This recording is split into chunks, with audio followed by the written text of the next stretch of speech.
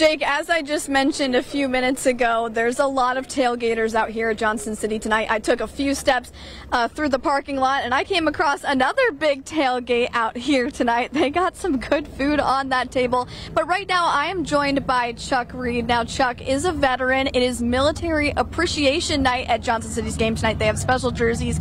Chuck, what does it mean to you that the team and the school is honoring veterans and military personnel tonight? It means a great lot to me and all the rest of veterans because we appreciate it. They all done it for nothing because they love their country. So we appreciate what they're honoring us here tonight.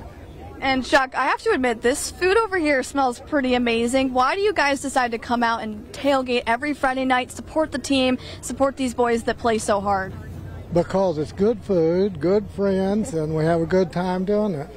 All right, and I can't help but see that you have a shirt that has Tanner on it. Talk to me about your grandson and his position, his year, and who you're supporting tonight.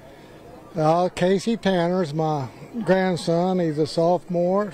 He dresses with the varsity. He plays some in the line on defense and offense, guard and tackle area.